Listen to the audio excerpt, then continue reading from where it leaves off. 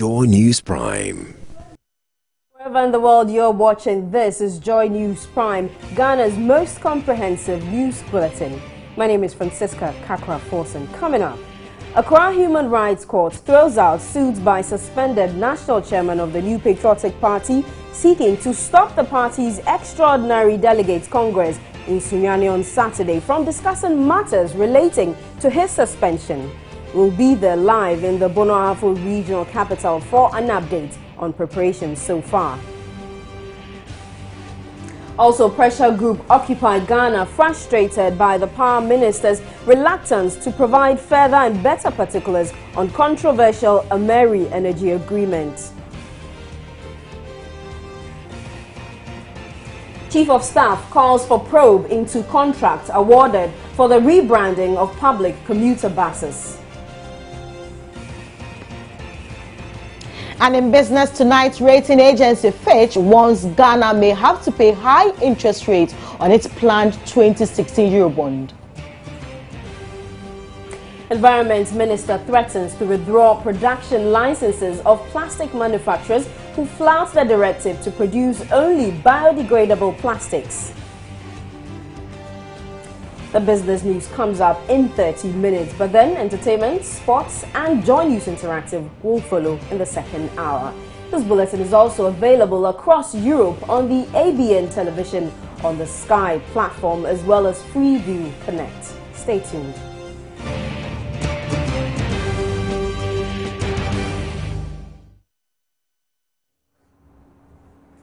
Thanks for staying with us. A high court in Accra has thrown out an application filed by the suspended chairman of the New Patriotic Party, Paul Afoko. He filed a writ seeking a court ruling to prohibit the MPP from discussing his position at the party's Extraordinary Delegates Congress in Sunyani this weekend. Kwachi Afreniama was in court for Joy News.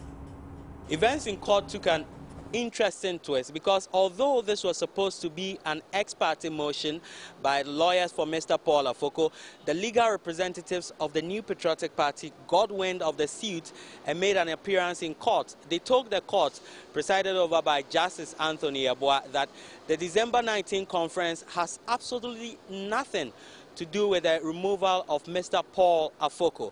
His lawyers challenged this claim, arguing that they had intercepted some text messages to that effect.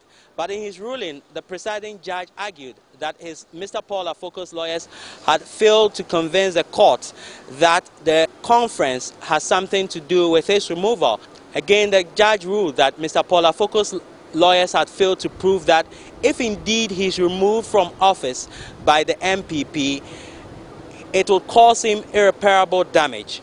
Again, the court mentioned that organizing events of this nature takes a lot of money, a lot of investment, and so against the backdrop of Mr. Paul Afoko's lawyers failing to prove beyond reasonable doubt that it would cause him irreparable damage, he could not grant the injunction. An excited Deputy General Secretary of the MPP, Nano Bribuahin, says this is certainly great news. It's a good news for the party. You know, when you are going for an extraordinary annual conference of this nature and you have individuals trying to scuttle what is going to be done in Sunyani, is quite unacceptable. Fortunately for us, the court has dismissed the application. The court has thrown out the application. So it's a very good news for us.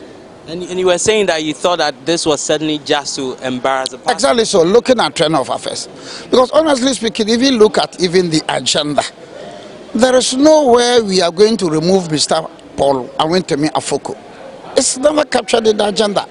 So what was the basis of bringing this application? But his lawyers also argue that if really you do not have any such agenda, why were you so determined to put this out? I'm a lawyer. My colleague lawyer has made his day in court. I don't think it will be good for me ethically and professionally to comment about his submission. But the bottom line is that the application has been thrown out. So certainly there is nothing like that going to come up tomorrow? Oh, well, as far as I'm concerned, I don't think so.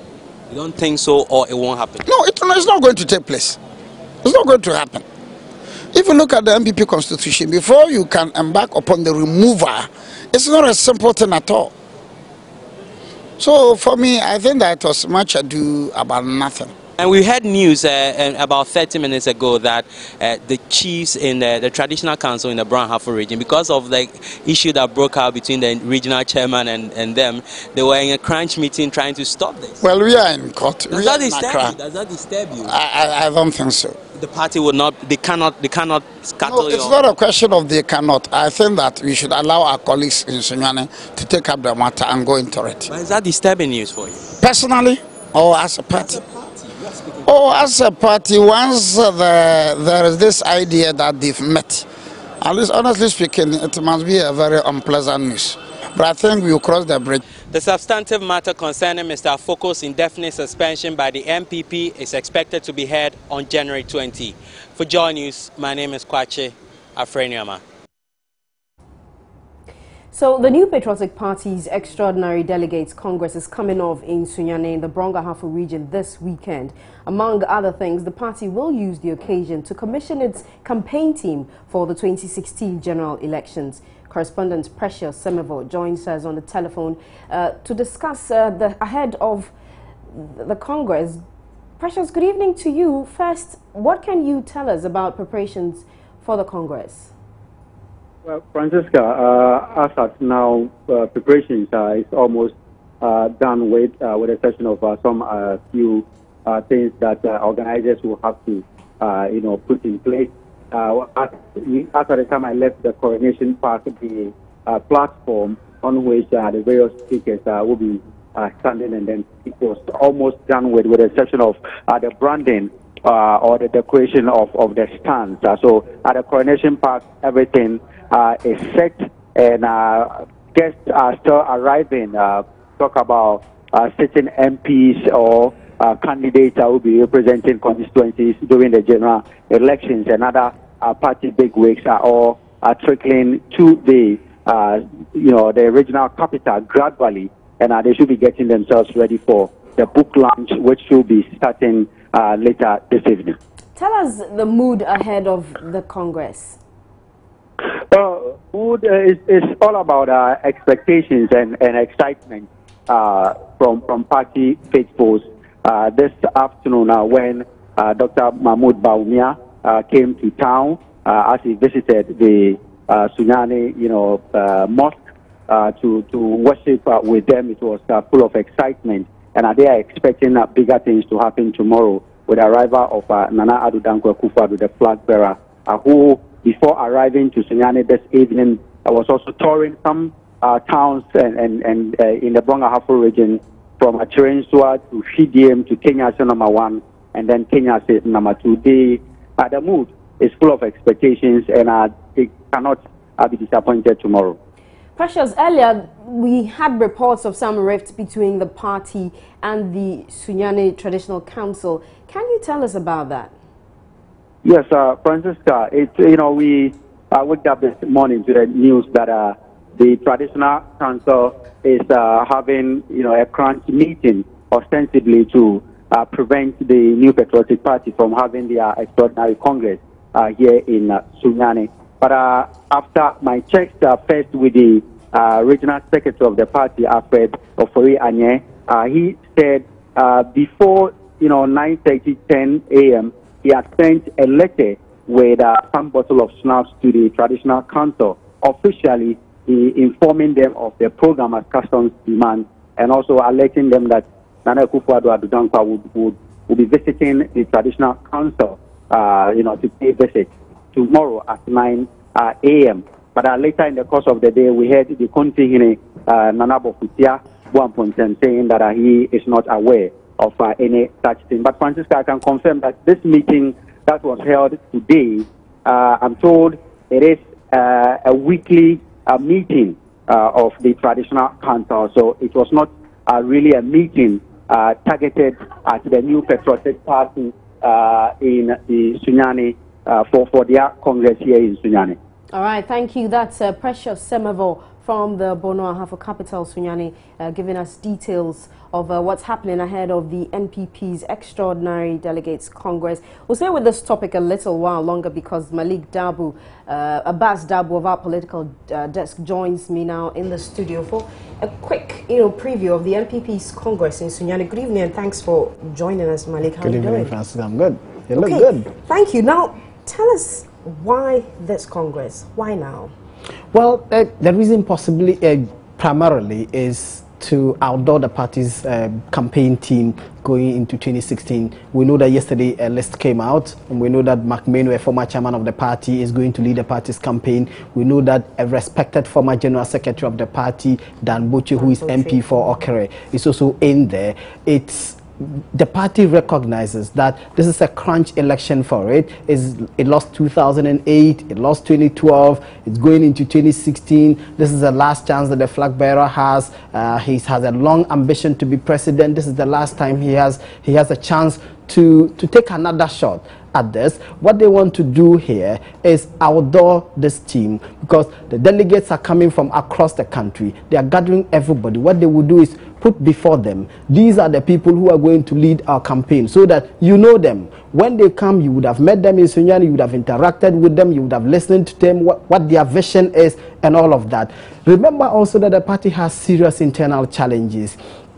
What it is seeking to do is to bring all of these people together, try and dust themselves up, try and encourage and motivate themselves that, look, all is not lost. Regardless of all the internal challenges that we have, we can still prosecute a campaign and possibly win elections. You talk about serious internal issues. That brings the name of the suspended chairman, Paul Afoko. His case in court today was thrown out. He went to court to prevent the party from having any conversation about his position or his former position.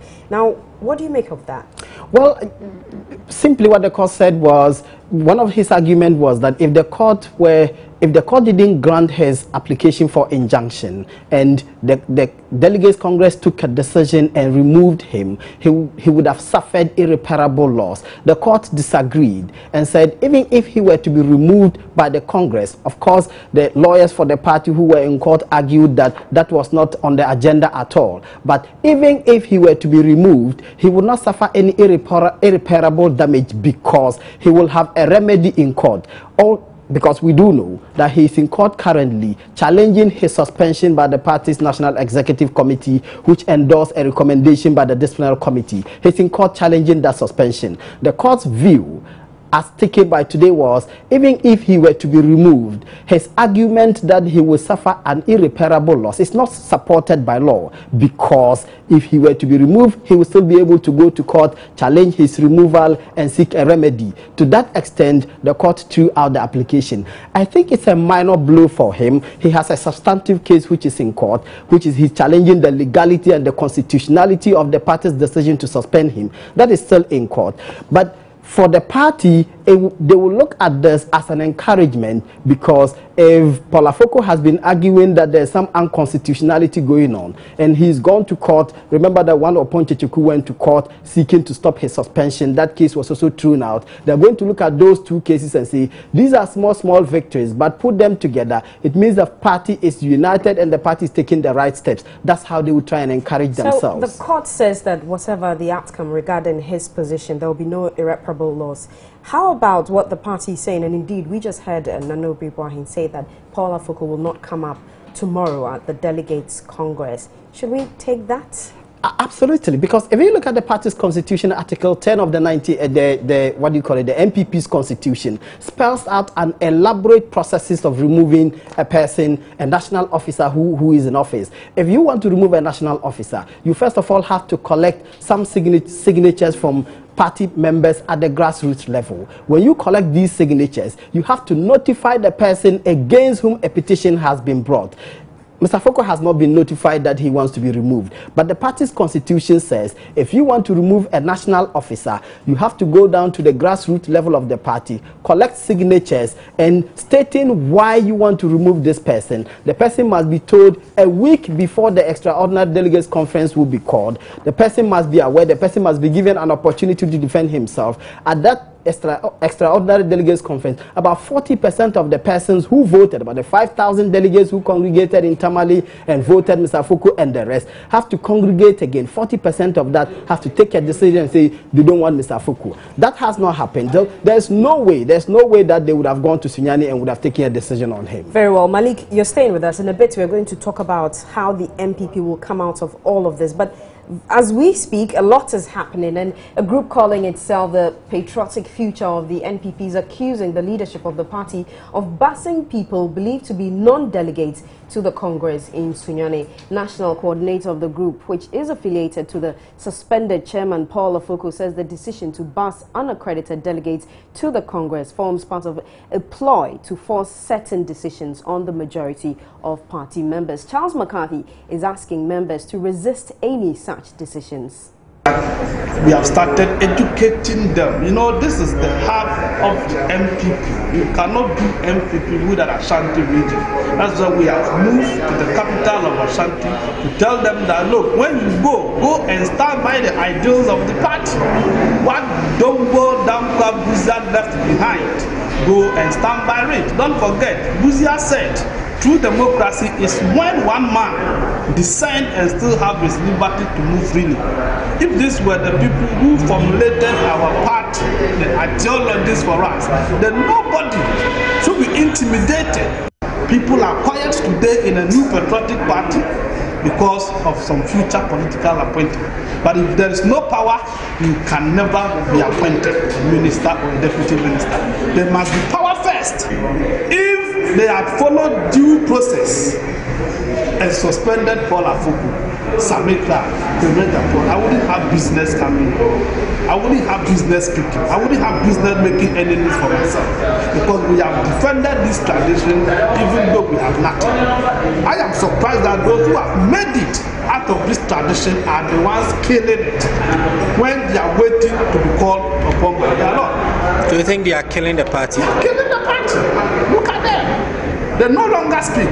Professor Makokwe and his cabal secreted them. The CPP people who came to join us, the Freddy Blaze.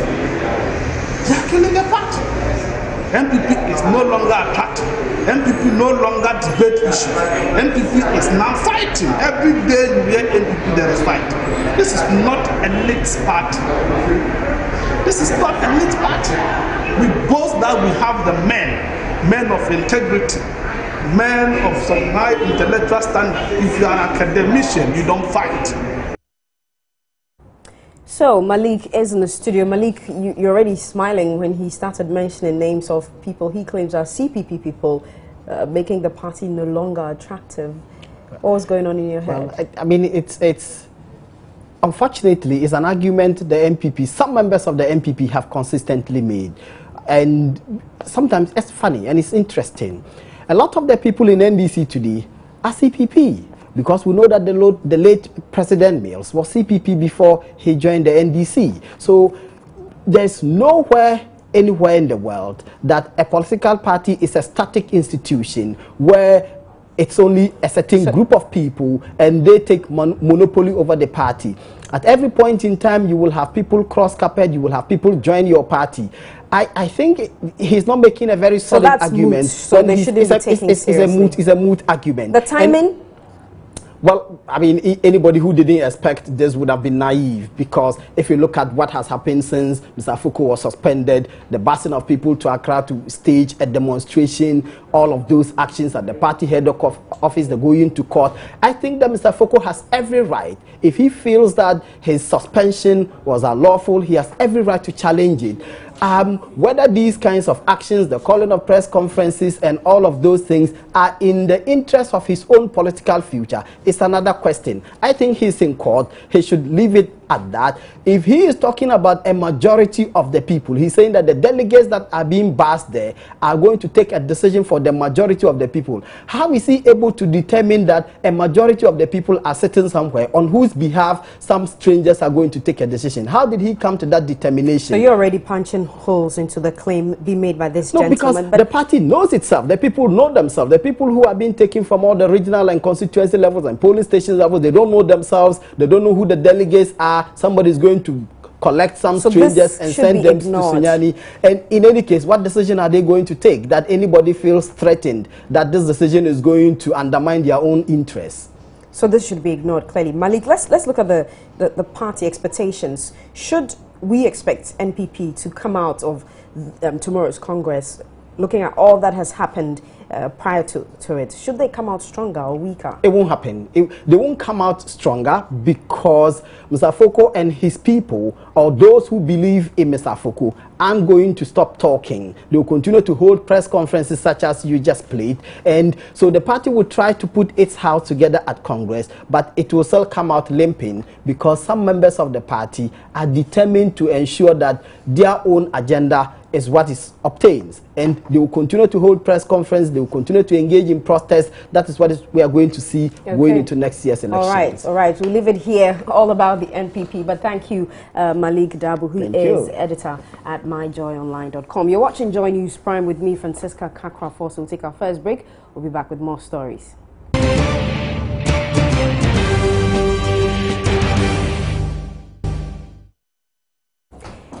Hello again, you're watching Joy News Prime. Now, a few weeks ago, presidential staffer Sam George was in the news battling his incumbent E.T. Mensah for the NDC's parliamentary nomination in the Ningo Prampram constituency. He won that race, but he suffered some bruises from that battle, and he could take a while to heal. Sam George is with me now in the studio to discuss the way forward regarding his parliamentary bid, but we also remember there was some news about his suspension.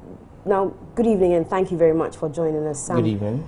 So what's your status? Are you suspended? Have you been suspended, or are you a parliamentary candidate for Ningo Prampram? Let me say good evening to your viewers. I'm unaware of what you talk about. As far as I'm aware, I am the parliamentary candidate elect for the NDC in the Ningo Prampram constituency, and I have not been communicated to that my status has changed. My status remains the same.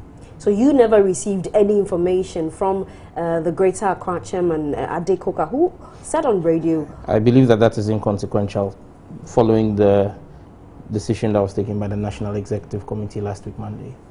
I'm looking forward. I'm not really talking about things in the past. But we are here to talk about things in the past. Now, you suffered some ordeal, some kind of ordeal during your primaries. That's the primaries for Ningo Prampram. Are you enjoying the victory? Well, victory is transient, and I'm looking up to my next challenge. I didn't intend to go into this race and have a walk in the park or anything of that sort. I went up against a colossus, an establishment. Honorable E.T. Mensah is a political godfather in this country. He is an establishment on his own. Sorry to bat him, but what did it take to beat him? You describe him as a colossus, a political grandfather. You're green, you're a new entrant, and you come in and you're the David. You destroy the Goliath. What did it take? Fantastic analogy. It took a sling and 5 stones. Now break down that for us. I'm sure. I mean the details of how the elections were conducted or how victory came for me again really is not the crux of the matter for me now. I mean, that's past. My focus now is on the MPP candidate and not on. I'm not going to be relishing or reveling in what has happened and gone when there's another battle ahead of me. There's a much bigger battle ahead of me, and that's against Sylvester Tete of the MPP. He accused you of engaging in some dishonest activity, saying things against him and turning people's minds against him. Did that fuel your victory? I believe that he said those things in the heat of the election moment. I'll let it pass. What's your relationship like with him right now after your victory and his loss? For me, it's been the same way it's been as always. He's a senior political figure in my party. Did he call you to congratulate you? Well, I think that everybody has his own style of handling electoral victory and defeat, and so, well, that is, again, not a major sticking point for me. But the most important thing for me is that he remains a huge figure in the party. But did you He's a founding member of the party. Did you expect a congratulatory message from him? I expected nothing. And how did you deal with nothing? I went in with no expectations, and so if you don't have any expectations, you can't be disappointed. And so nothing disappointed me. For me, victory was won the next target meant that that victory did not put me in parliament. It only gave me the mandate of my party. I need the mandate of the entire constituency to lead that constituency into parliament. It doesn't make me the member of parliament to be sworn in on the 7th of January 2017. There's another battle ahead of me which I have 11 months to prepare for. And so for me, I'm galvanizing the forces and putting together a strong team that is going to execute that mandate. And in my victory speech, I made the point clear. I have a target, 90% for His Excellency John Dramani Mahama and 80% for myself as the candidate. This battle is against the NPP's candidate. Do Absolutely. you have E.T. Mensah's support? Is he going to be part of this target that you have to win that seat for your party? I don't think he has any options, does he? He's a founding member of the party. Are you suggesting that he's going to campaign against the party? I'm asking you. I'll be interested. If I don't expect him to, because he's a founding member of the party. So he's not giving you your the support. He's just going to do. I have his not even obligation. launched my the main parliamentary campaign. We're doing the behind-the-scenes groundworks, and so I do not. It's part of the behind-the-scenes. It's my campaign. I will run my campaign at the time when his role is required. At the time when you need him. Absolutely, I made that point clear. He's been the MP there for 20 years. We will need his experience. We're going to be running on his record anyway. So have you reached out to him to do this hand in hand? I did that immediately after the results were declared. Your reporters were there. I made the point clear that Team JM 2016 in Ingo Pram Pram is Sam George and Honorable E.T. Mensah. Well, I haven't been around to listen to it. Really? Yes. If he's going to support you, and you I have absolutely no doubt in my mind that he will support me, except you have anything to the contrary to prove that Honorable E.T. Mensah is going to campaign for another political party in Ingo Pram Pram, and he's going to desert the NDC, a party that he is a founding member. I'm asking you because that suspicion appears to be fueling your line of questions. I'm not only asking you because, and I've repeatedly given you the same answer, that I believe he is going to play a role in the campaign when the time comes. But you didn't hear his response, so I'm only questioning that belief. Well, have you heard a response from him that suggests the contrary, something contrary to my belief? Last we spoke to him, he was still bitter about the loss and the things he said he did. Time heals wounds. Give him time. And we give you time? For me, I don't need the time. I've hit the ground running. I'm working. I have a victory to deliver for my president and for my party. Now, certain things happened to you during the primaries. We may call them assault. You were assaulted during the primaries and you demanded an apology. Did that happen? Well, I mean, it was most unfortunate. I believe that the police is handling that matter because it happened right there in the police station, and so the police has to show that the laws of the land do work and that nobody is above the laws of the land. And so, for me, I've left it in the hands of the police. Who was behind that? E.T. Mensah? I have absolutely no idea. You should be asking the gentleman who carried out the assault. Very well. Now, one more thing on E.T. Mensah. He's demanded an apology from you on your conduct in the whole run-up and the primaries itself. Again, that again is something which I have heard, and I asked myself what exactly it was I was apologizing for. However, irrespective of the lack of clarity in my mind as to what it was I was apologizing for, I went ahead and gave an apology on OKFM. So are you giving another apology here? Am I supposed to embark on an apology spree? You tell me. One apology is sufficient. So that's a no? I have apologized for any acts that he may have deemed injurious to his person. I mean, I'm not demanding an apology for the things that were said about me or my family, because for me it's inconsequential. It doesn't take or add anything away from the victory that we chalked and the victory that we have to chalk ahead of us. Okay. For me, like I said, I don't think about the past. I would want to borrow the words of the great Osajifo. I would look neither to the west or the east. In this case, I will look not behind me. I'm going to look forward. There's a battle ahead of me, and that's what I'm focusing on. And I believe that Honorable E.T. Mensah has a role to play. He will play that role. He is a member of the NDC. He will contribute his quota. All right. We wish you the best of luck. Thank you very much. And that's Sam George. He is the NDC parliamentary candidate for Ningo Pram Pram. He joined us in the studio. In a bit, Etonam Say will bring you the latest in business. You want to stay for that?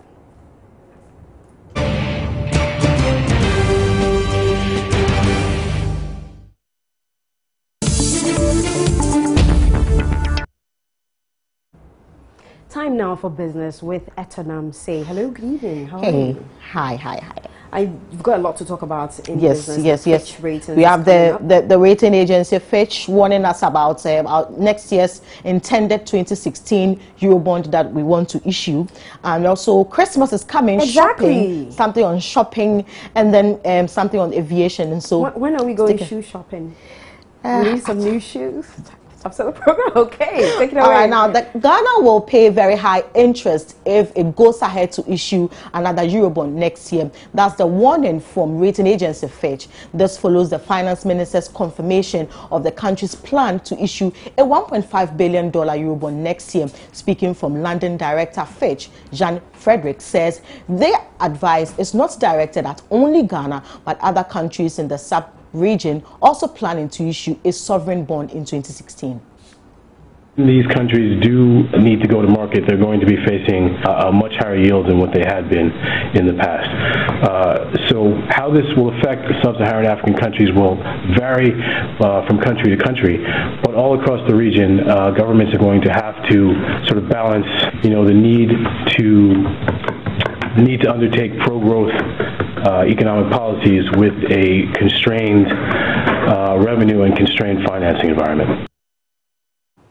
Now, the country paid 10.75% as interest on the recent Eurobond issued. However, with the recent marginal increase in interest rates in the U.S., there are also fears that government's cost of borrowing may go up in the coming weeks. Meanwhile, the finance minister said Tepe has indicated that proceeds from the upcoming Eurobond will be used mainly for capital projects. The finance minister disclosed this in an interview with London-based research giant, the Oxford Group.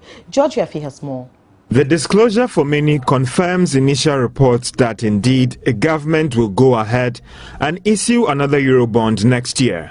From the interview, it is also clear that government is hoping to raise some $1.5 billion instead of the initial report that it will issue $750 million. The finance minister in the interview with the Oxford Group also indicated that the World Bank will be providing up to $1 billion as guarantee for the proposed bond issue. Thus, he believes, quote, will assure the investment community that Ghana's sovereign debt is a secured investment, unquote. The minister argues that issuing another bond has become necessary because they want to use the funds raised to clear some short-term debt, pay off persons who bought into the sovereign bond that will mature in 2017. Mr. Tepe disclosed that government is working closely with the Bank of Ghana to improve dollar inflows for the country by managing our exports and imports more effectively. On revenue, the minister was of the view that the introduction of the tax identification number 10 will go a long way to improve tax collections, which will help boost revenue. Now, the Ghana Civil Aviation Authority says it would liberalize its markets beginning 2016 to make way for a larger market penetration. Speaking to Joy Business Director General of the authority, Simon Alote intimates the airport's runway will be extended to about 3,400 meters, among other projects, to make the aviation center more appealing to investors. Next year is a challenging year. We are looking at further separating the regulator, which is the GCA, from the air traffic services provider, that's the air navigation services provider, so that each entity will be independent of the other. We are looking at further liberalizing our markets so that we could get more flights to Accra and outside Ghana.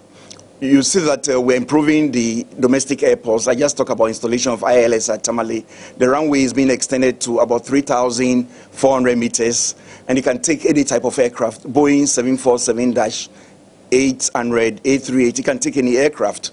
And the airports company is correspondingly improving facilities. A new arrival hall will be opened by December. A new Terminal 3 is being constructed. So there's a lot of opportunity for growth in Ghana's aviation industry.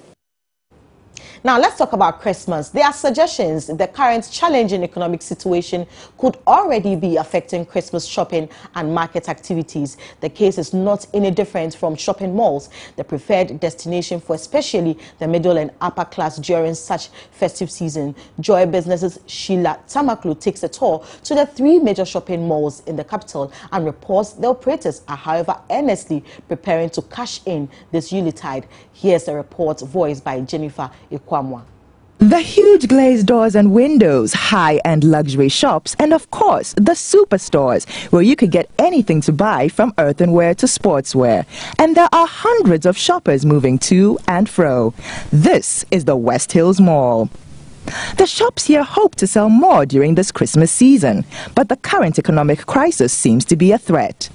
We realize that the depreciating cedi, coupled with the shortage of electricity, have actually impacted negatively on the disposable and discretionary, income of every average Ghanaian. Not only, private retailers, but on average Ghanaian has been impacted, negatively by this crisis we have in the country. It has increased overhead costs because we tend to run more on generator, and then that is more expensive than to run on ECG. The situation is no different at the Achimota and Accra malls, although they tell me sales are picking up. We've suffered quite a huge economic turmoil within this year, which has really affected all of us, somewhat directly, somewhat indirectly. And of course, shopping centers like Accra Mall, we have also had our fair share of this economic turmoil. People with the purchasing power aren't really purchasing. People are holding on to their money, and people are buying when they really need to buy. Yeah, and well, with statistics, it shows that people aren't buying like the years before. People expect that with the current economic challenges and power issues in the country, patronage will fall. But to the opposite, we are expecting a large number of people, because even during the weekdays, the place is full. People are excited to be here. They are doing a lot of sales going on, and the tenants are also happy. So generally, it's good. Retailers at these malls are also optimistic about increased sales. We have a package for those who are going to buy a lot. Even if you come around, it's still a gift for each and every one of them. So you should try come visit us. For the competition, we have our customers already, so we know how to get to them, so we're fine. When the dollar goes high, if it goes high, that means we have to increase our stuff. But when it goes low, we need to reduce it. So it has really affected us. But the hopes of these retailers may not be misplaced, as customers prepare to take advantage of all the sales promotions on offer. They are running a promo of TV sets, fridges, microwaves, mobile phones, and what have you, all kind of electrical gadgets. There is hardship, but it's just that I manage. I advise myself to save towards something. Well, as it has been over the years, Christmas comes with a lot of shopping, and it appears this won't change irrespective of economic challenges. Away from Christmas, let's see how the market fared this week. And today is Friday, and John is here to take us through that. I'm seeing that only 2 equities moved to the market. Exactly. So we are looking at Aloex and Intravenous here. If you had actually invested in the market today, fortunately, you'll be walking home with a peswa each.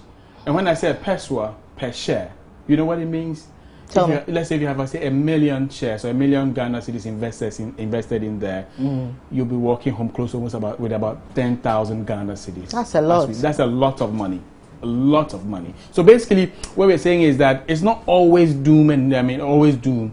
People are making money on the market, others aren't doing so at the same time. So basically, that's what we're talking about. But there's one thing. Today, the market has showed some resilience against all odds by recording almost around 754,000 shares trading on the market. Which is good. At a total value of about 1.5 million. That's quite significant on a Friday like this one, because usually Fridays don't record that high numbers. How's the commodity market doing? Commodities, we are not seeing anything different. going forward. But of course, cocoa didn't move that much. Cocoa did not really move that much. It lost almost about $1 to close at, let me look at the figure, yes, to close at $3,252 per metric ton. Gold actually added $14 to its value. It's actually up and down, you know.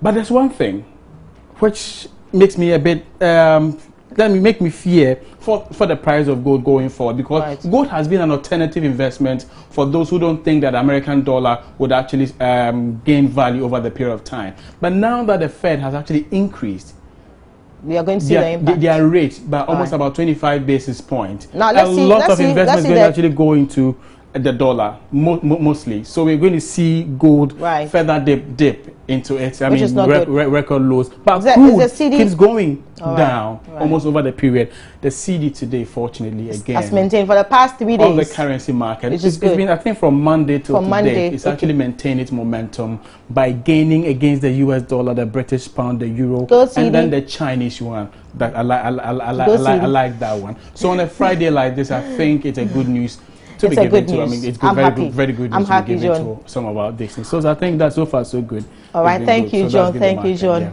So you have a fair idea how the market was this week. My name is Etonamse, and that's how we wrap up with business.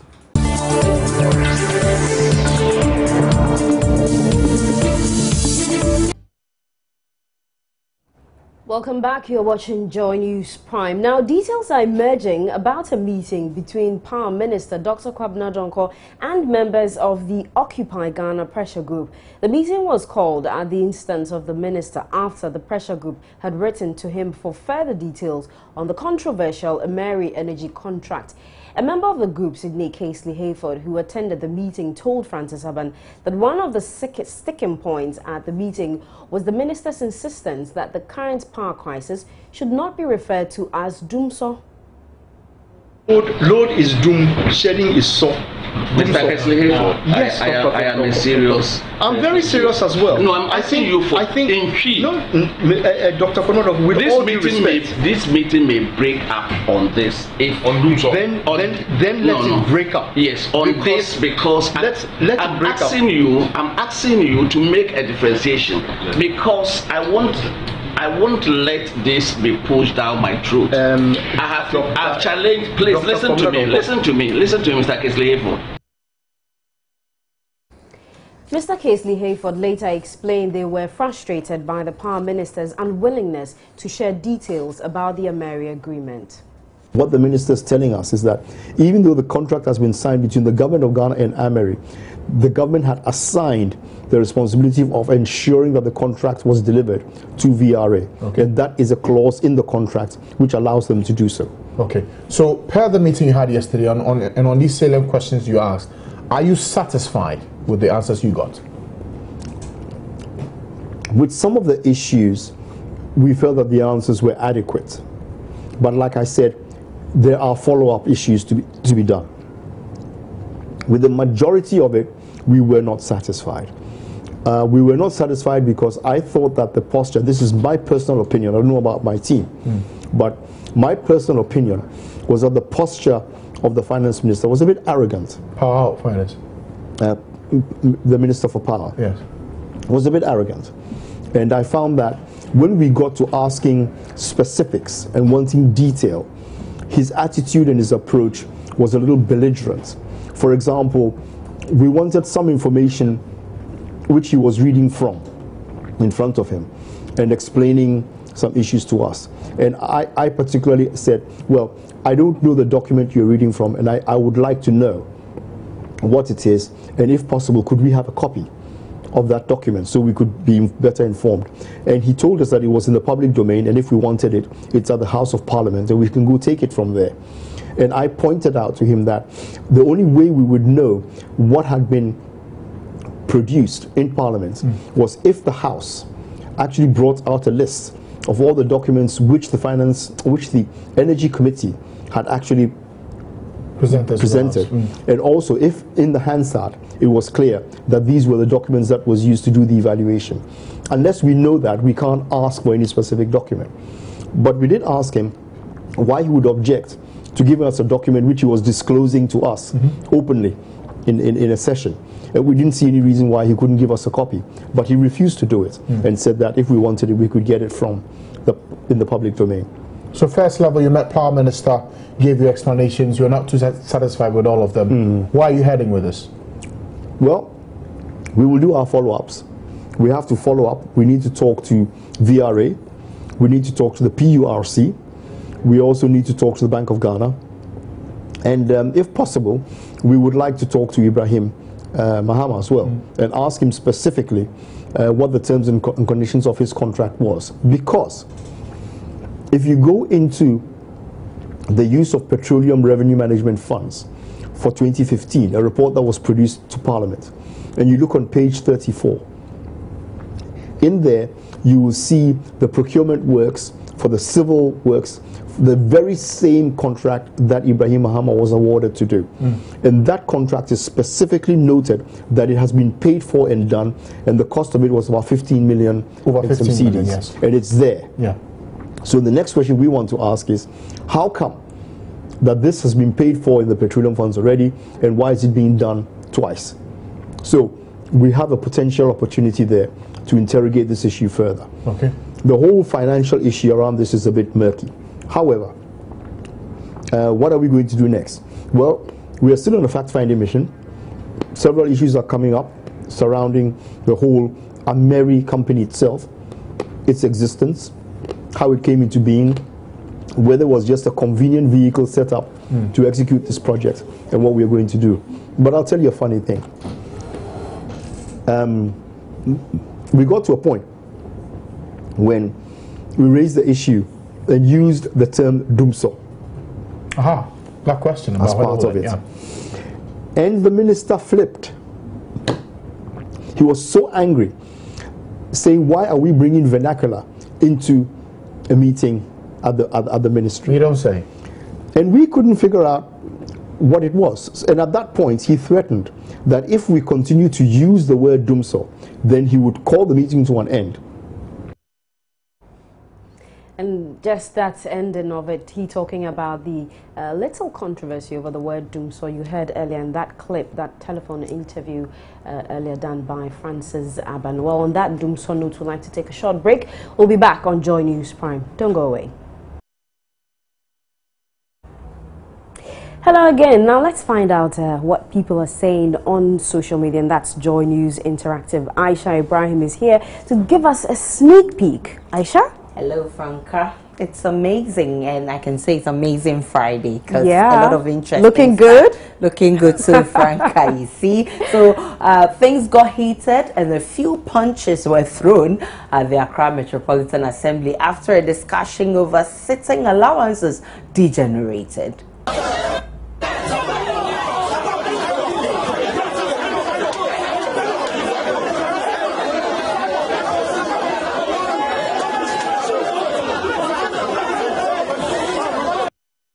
Also, a senior ranking member on the Mines and Energy Committee of Parliament, Katie Hammond, says the committee was misled to approve the controversial Ameri Power project. Now, so join us within the hour on the interactive segment on Joy News Prime as I take all your comments on Facebook, Twitter, and WhatsApp. I'll be back before you know.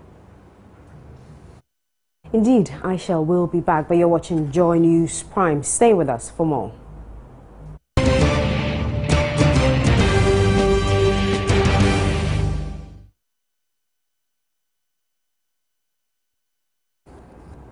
And you're still watching Joy News Prime. Let's take another look at our headlines.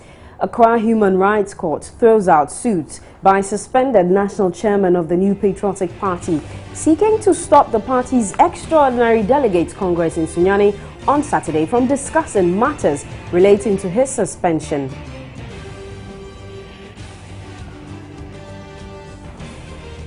Pressure group Occupy Ghana frustrated by the Power Minister's reluctance to provide further and better particulars on controversial Ameri energy agreement. In business, rating agency Fitch warns Ghana may have to pay higher interest rates on its planned 2016 Eurobond.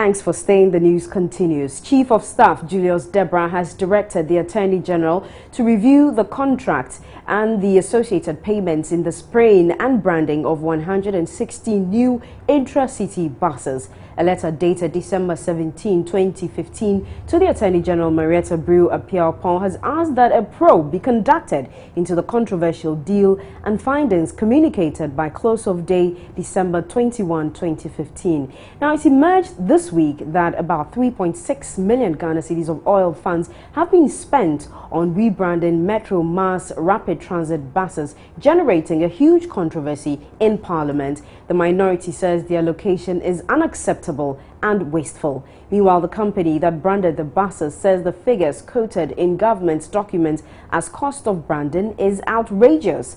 According to Kweku Mensah Abeku, as manager of Crystal Concept, his company charged 11,600 cedis as labor for the branding of all 116 buses. He spoke on our sister Joy FM's Super Morning Show. There wasn't any formal relationship between us. We were called upon by a friend who introduced us to somebody from Smarty that we can do the better job for them. So they asked us to go and do a sample test for them to see. So we did a sample and they appreciated it and they said that we should go ahead and do the job. That's all that we came into contact with them. So in the end, who branded the buses? We did brand the buses. We didn't do the spraying. But you did the branding? Yes. We did the labor. How much was the labor cost for each bus? For us, we charged them 100 Ghana per bus. On the invoice, labor cost for stickers is 2,000 Ghana cedis. But you are saying that it cost them 100 Ghana cedis to do it. That is our problem. You see, when the family members call, when after the doing of this buses, we told friends and family, Charlie, you did this bus. For them to know, Charlie, why you've done something. So when the friends and family who knows that we branded the bus, they've been calling since about 2-3 days. They've been calling, they've been disturbing. Hey, you've got some money. And if you tell them that you charge them 100 Ghana, they don't believe it. We charge them only 100. So we are saying that we didn't charge 2,000 for people to say that we have aided or we have helped or we have done something wrong or whatever. How were you paid? Kojo, as I am talking to you now, we have money with them that they have to pay us. Environment Minister Mahama Yarga is warning plastic producers they risk a withdrawal of their production licenses if they flout the ban on non-biodegradable plastics. The minister has been on a tour of some plastic producing companies in Accra to check compliance. Joseph Opoku Gakpo has the rest of the story. In July this year, the Environment Minister issued a directive asking all plastic producers, particularly those producing light plastics, to introduce biodegradable materials into their items so that then they'll degrade within a short period of time. Well, in November this year, that ban on non-biodegradable products took effect, and the Environment Minister has been on a tour of some plastic producing companies to check up on whether the companies are complying with the directive. Factories are big, as you can see, and so we have to keep making surprise visits to them. And then the next stage is to also go to the market, get the products, and develop the competence to test and see whether the product has oxo-biodegradable additive in them. So enforcement will require a lot of action. Everybody, the the regional environmental officers going around their regions where there are factories and ensuring that they are actually using it. Biodegradable products are ordinary plastics to which degradable raw materials have been added. They decompose naturally within 6 to 8 months after use. The measures that the EPA will normally do is to withdraw your permit to operate, which is punitive enough because shutting down an operation like this for even a day costs a lot of money. I'm sure he will tell you that. So that is enough. Just withdrawing your permit and having you not operate for a day will cost you so much. And for businesses, that is the most punitive measure you can think of. General Manager of Poly Products, Anub Mita, says initial teething problems with getting access to the raw materials have been dealt with.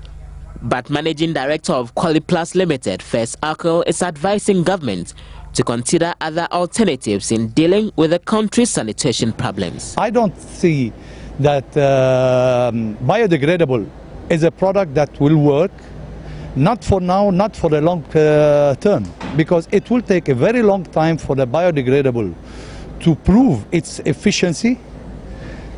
We've seen that in developed countries like USA and Canada, and it has not proved to be working properly. For Joy News, Joseph Opoku-Gakpo, Accra. Parents in the Koforidua Zongo in the eastern region are threatening to withdraw their awards from a school in the community over plans by the National Security Agency to erect a communication mast in that neighborhood. They fear the mast poses a health risk. Here's a report from correspondent Haruna Yusuf Wumpuni. Parents of pupils in Madhaddin Islamic Primary School are worried that having a communication mast around the school will pose a serious health threat to vulnerable children. They tell Joy News that if the mast is erected, they will have to withdraw their children from the school. However, they say this will be very unfortunate since education is the only way the children have hope for a better future. The school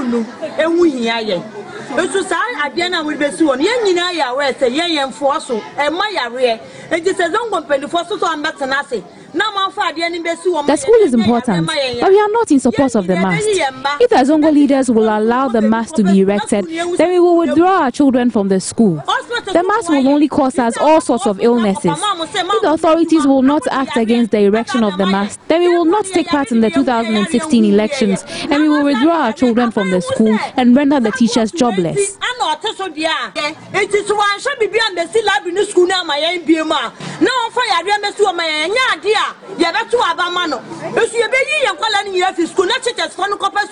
Meanwhile, the authorities of Madhaddin Islamic Primary School appeal to parents in the community to be patient and keep their children enrolled, since it is the only school in the community. According to the school, a mass withdrawal means the school would have to shut down, since it is already struggling with enrollment. Haruna Yusuf Wumpuni's report from the Eastern region.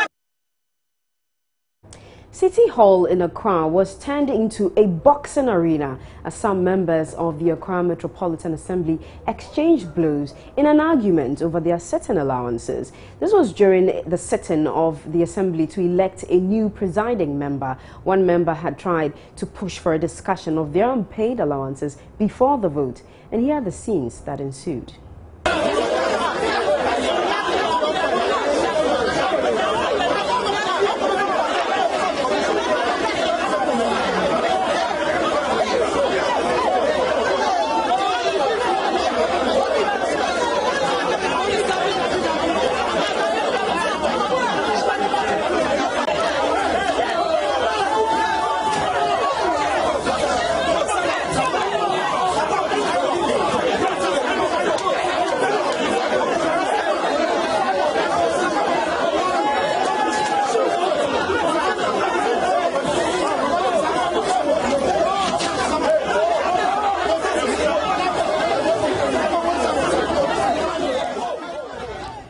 Well, it looks like a good time to take a break, but there's lots more coming up regarding this on Joy News Interactive. Stay with us.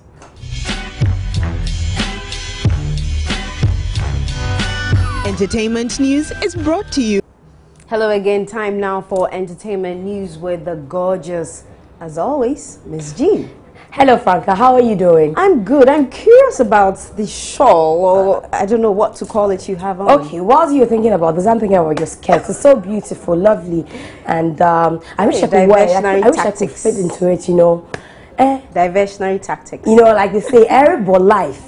Okay, what's coming up? What's coming up? There's a lot coming up in entertainment, but you know, yesterday Google released a list of the most searched for celebrities, you know, on in 2015. Also, it released the list of the most searched for Ghanaian song and musicians in 2015. So we put together the list of all these people for those who do not know these musicians. And you know, Israel's favorite song. You know his favorite song? No, I don't. Mansa. The one he did the Kung Fu dance with. Oh, how could I forget? Placed third on the list. Let's see. Oh, wow. All right, so those are the most searched musicians and their songs, you know, for 2015. I don't know if you were expecting any song you didn't see. That I was expecting to see some other songs in. Like which ones? Like which one? You want to know? You want to know? But I'm glad that, you know, once again Mansa made it in there. Mansa, you know, it's like the most popular song. It's the most popular song of the Israel's Kung Fu Haya. It's the most popular dance. You know, I think we have to find time and, you know, give him some dance I think lessons. I agree with you when you say he dances like a robot, you know, like... Now you get it. Let's find time and, you know, give him a few... Israel, come for dance lessons, please. Okay. So, okay, now let's talk about Teddy of Osibisa's birthday. Yes, his birthday came off yesterday at the Plus 233 Jazz Bar. And, you know, he turned 80. And he's been talking, you know. He had some people, great personalities, grace the occasion. We saw Rocky Daouni there. We saw he presented with a citation from the Ghana Musicians Union of Ghana, and so we bring you excerpts of what happened there. Happy birthday to you. Happy birthday to you. Happy birthday. Happy birthday. Experts brought it back. Long life.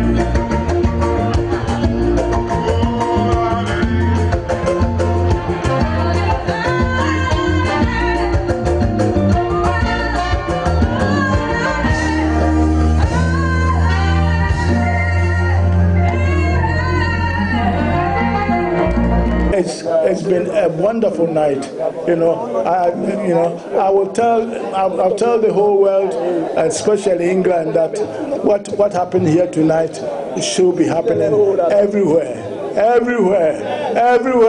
Thank you all so much.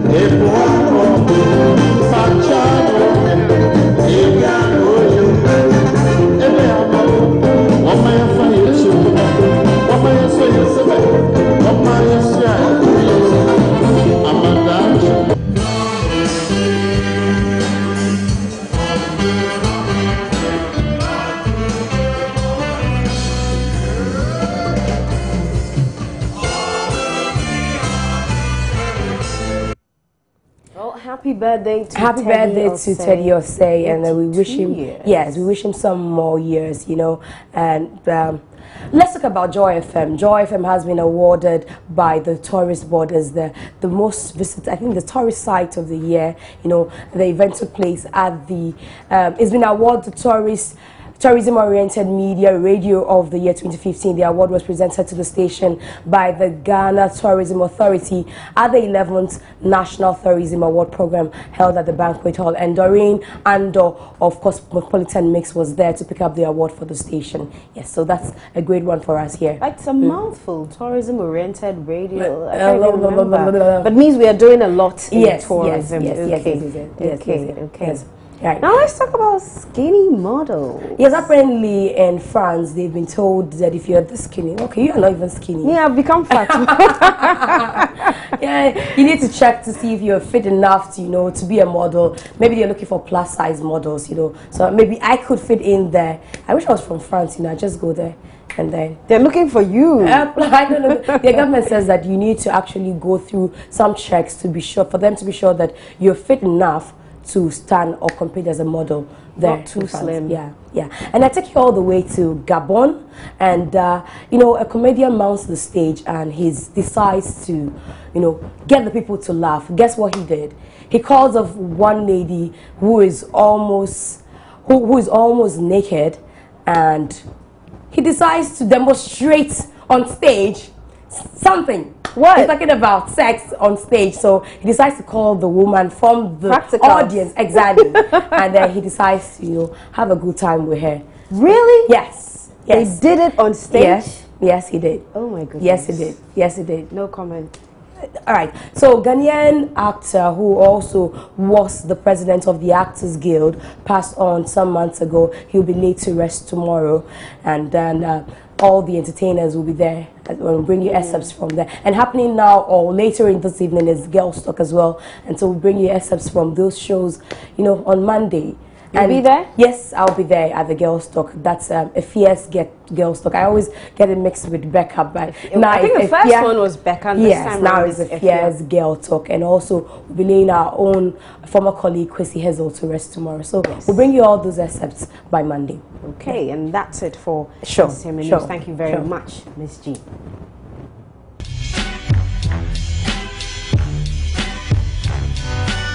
Entertainment news. Watching Joy News Prime. Is now time for sports, and Gary Al Smith is in the studio.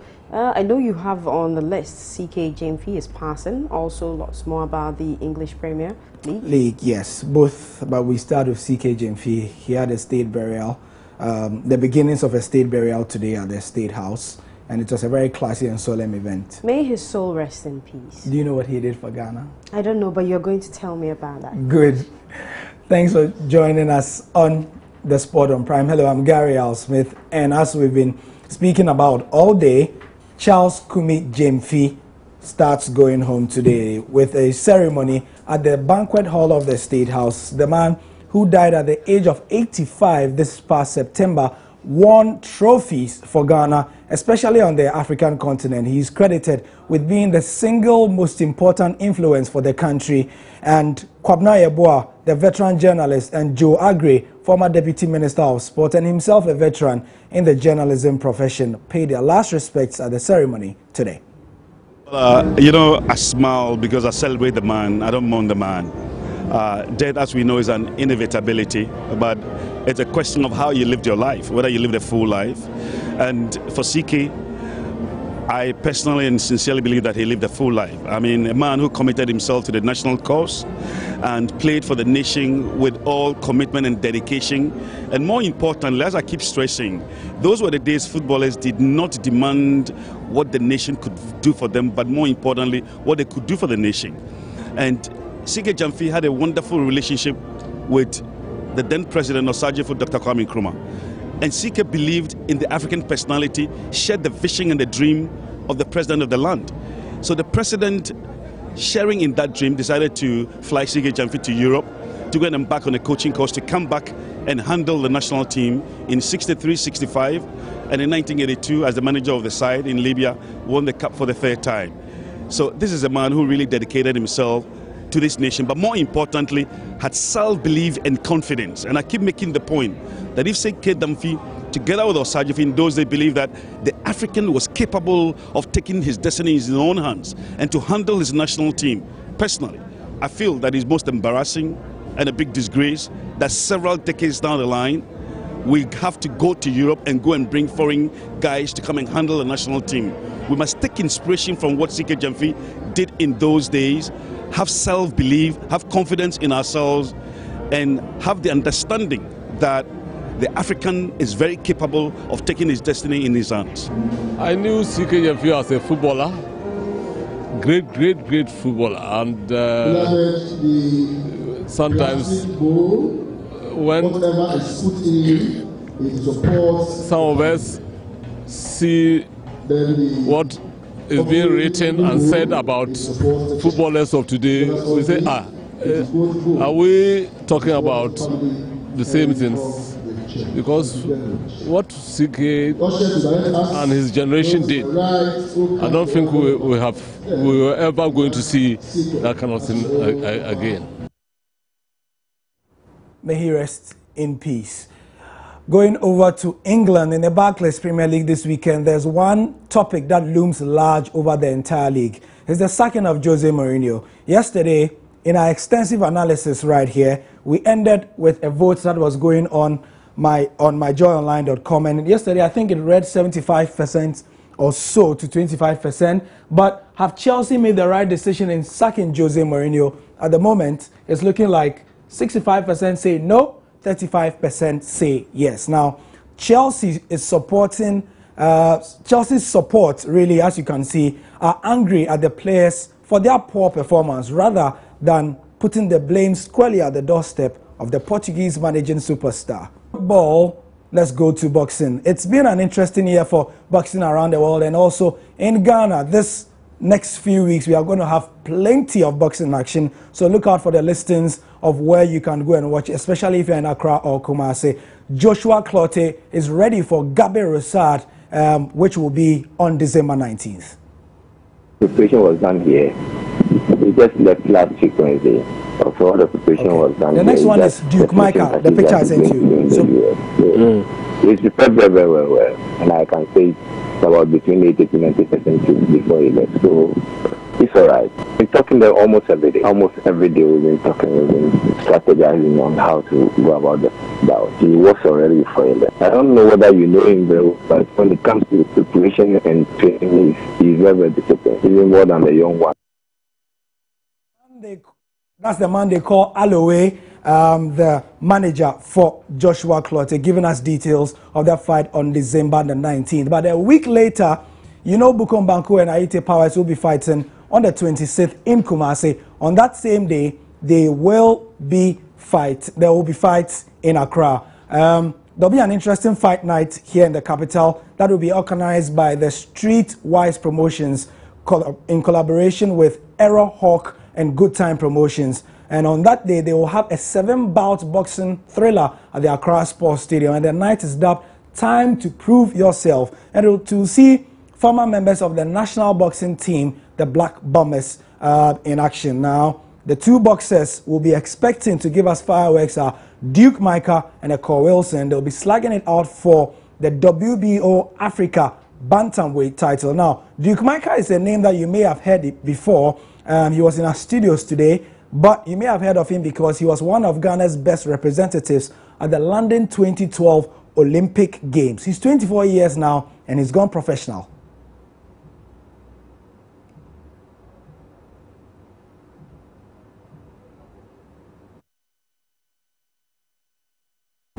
With this title, I'm going to hand off. I'm going to hand somewhere at the rankings in the world, because I want to face all the boxers there who are the best boxers out there, and everybody who is ready to fight me. I'm ready to fight you because I want to be in the world, not in Ghana. So unless we finish fighting, so I need everybody to come and watch good show, because you are coming there to perform. I was born to be a winner, so I always a winner. Even you can see every time I'm laughing. So because of, I always know that I'm a winner. No boxer can beat me. I'm ready to face everybody who is in bantamweight. You understand? Because boxing is what I do. I don't do any job. Boxing is my life. So whoever is ready to face me, I'm ready to face the person. You understand?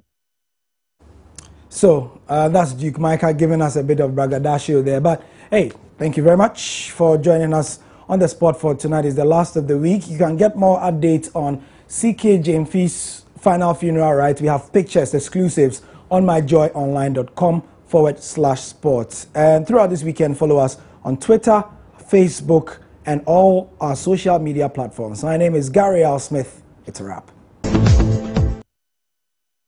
Aisha Ibrahim returns with what's happening on Joy News Interactive. Aisha? Indeed, I told you it's a fantastic Friday. Because we have a lot on our lineup. So it's time to get in your comments now. Before I tell you where you can send your messages, please remember that the interactive segment on Joy News Prime is brought to you by Airtel, the smartphone network. Airtel wants you to enjoy more talk, longer tests, and all the internet browsing with its Too Much packs by dialing *202#.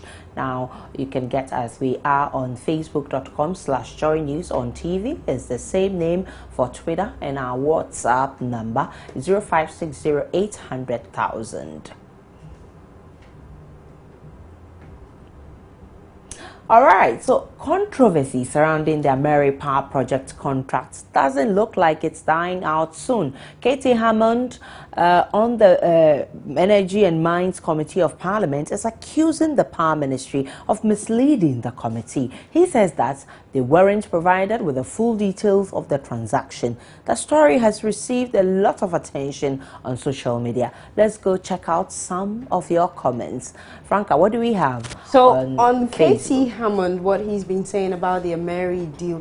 Interesting, Aisha, when we listened to the audio, we had him second, you know, the bill that was brought to Parliament before it was passed. But interesting comments coming up. Larry Yao Apedo says, no wonder Mahama said you were lazing around in Parliament. You people are just good at making noise when meaningful things about the nation.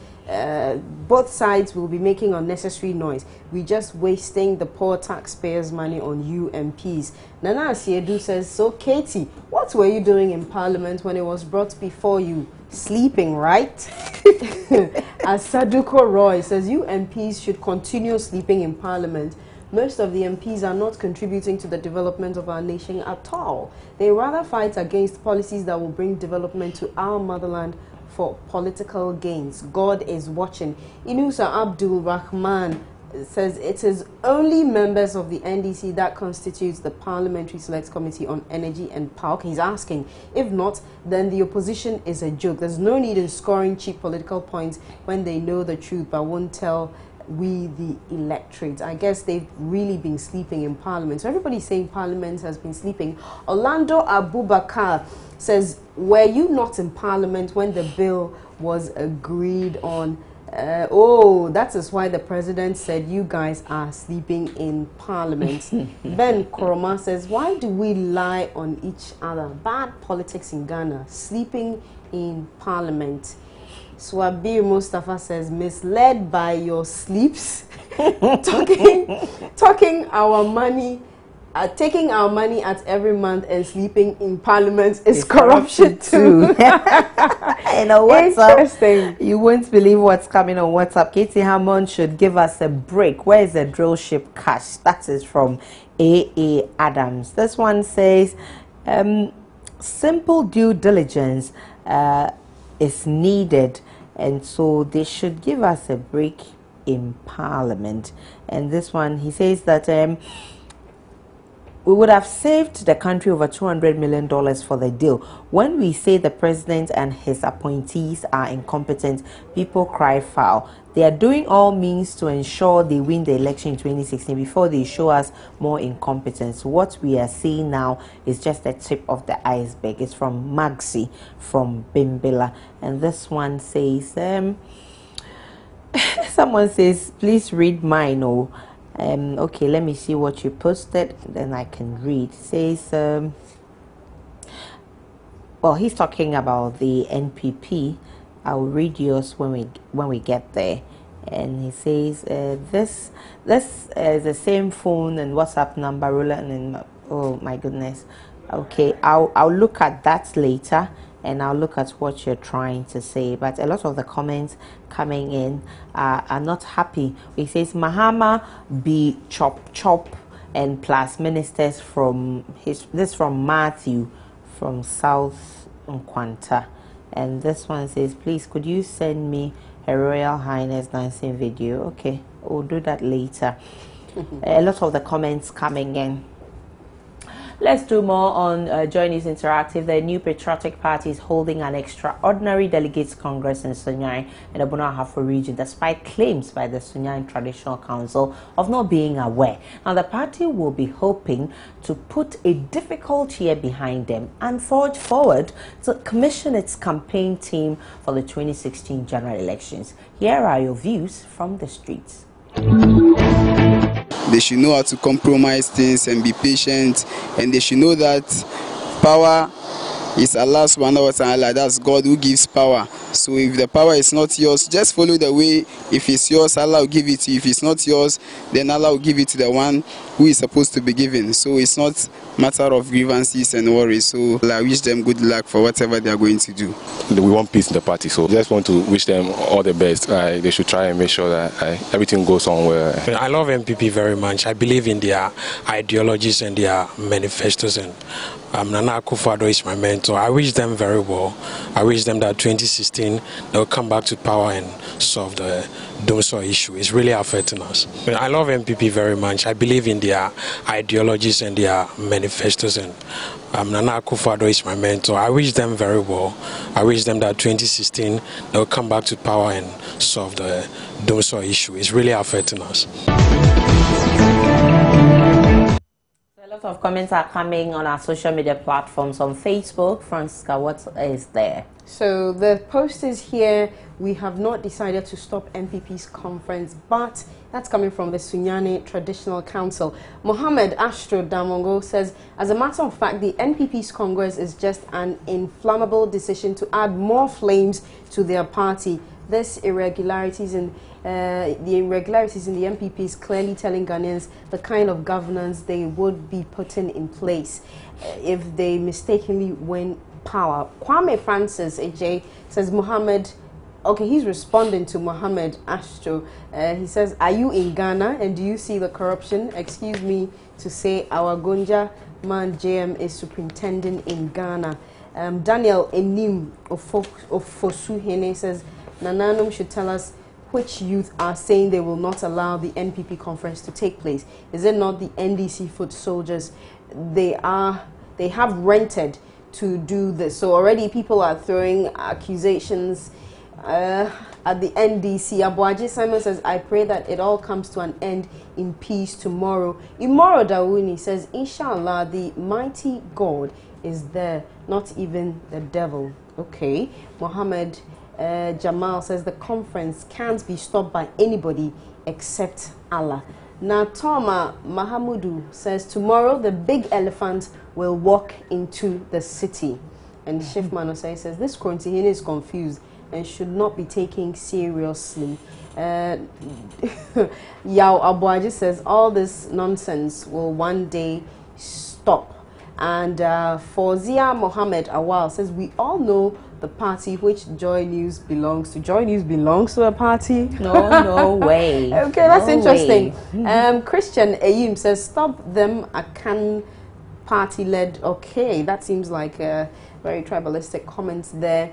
Well, Joseph Echo says, all the best to the NPP. Aisha? And Adams from Tamale says, the NPP doesn't recognize traditional authority. Oh my God. This one says, the NPP will settle soon by the grace of God, from Matthew. And this one says, stop the fighting and let peace prevail in the party, as if there is no leader in the country. This is from Epaphras Mensah. A lot of the comments, this one says, okay, he's talking about the parliament deal. This one also say, I love your simple well. I think she's talking about me. And this one says, we wish the NPP a happy Congress tomorrow and pray that they wipe our tears come 2016. Let's go for a break. There is more on JNI.